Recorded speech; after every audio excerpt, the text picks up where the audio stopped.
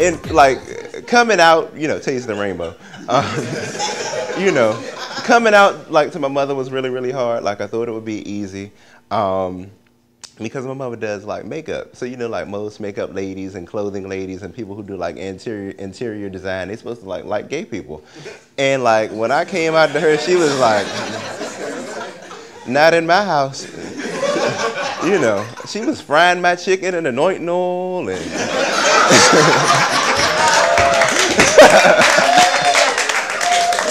you know.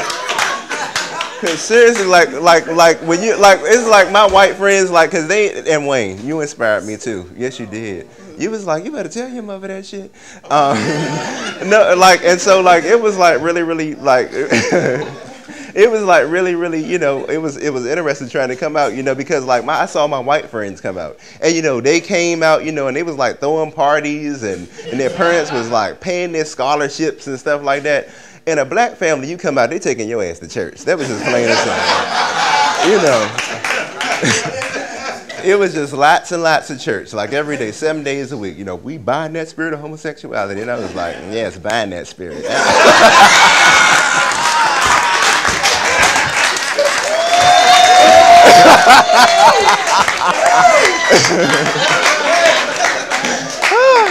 So that was like crazy. And this shit came out again.